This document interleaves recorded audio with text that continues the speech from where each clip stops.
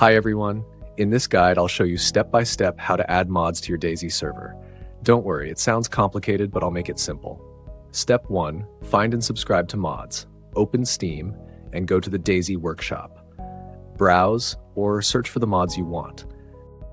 Click subscribe, this downloads the mod to your computer. Quick tip, instead of hunting through folders, you can simply open your DayZ client, go to the mods menu, search for the desired mod, expand it and select Open Folder in Windows Explorer.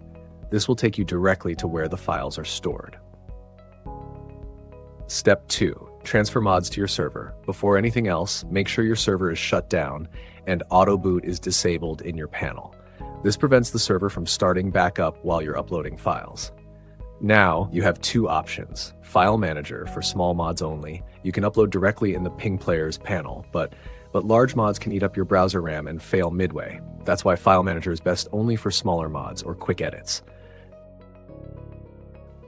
FTP, recommended for large mods. Use a third-party client like FileZilla or WinSCP.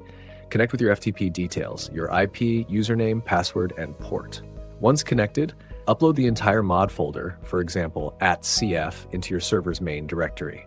Inside that folder, locate the .bikey file and copy it into the keys folder on your server.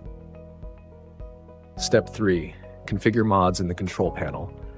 Log into your PingPlayers control panel. Go to Basic Settings. In the Mods field, type the mod folder names you uploaded. Then click Update Server. Important, no spaces in the mod list. Separate mods with a semicolon. The last mod should not have a semicolon at the end. Mod names must be identical to the folder names you uploaded. Example, @cf vpp admin tools. Step 4, restart your server, then restart your server from the control panel. Step 5, verify the mods in Game Launch DayZ and open the DayZ Launcher. Search for your server. Check that the mods appear in green with the correct count. If everything looks good, click Set up DLCs and mods and join. And that's it. You've successfully added mods to your DayZ server. If you run into any issues, don't worry, contact PingPlayers support and we'll be happy to assist.